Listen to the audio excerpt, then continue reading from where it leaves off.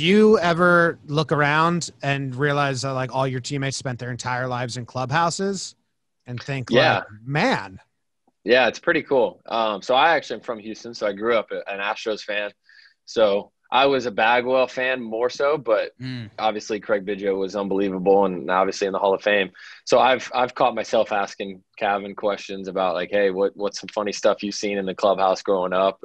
And you know, Vladdy, a little different. He was a little younger and, you know, language barrier at that age. He didn't know very good English growing up. So a little different, but it's super cool. You know, I don't have any kids, but I want to have kids and let them be able to see what it's like and enjoy it. But you got to get to a certain age, obviously. But yeah, it's pretty unique having, I think Shaw's dad played, Kevin's dad played, Vladdy's dad played.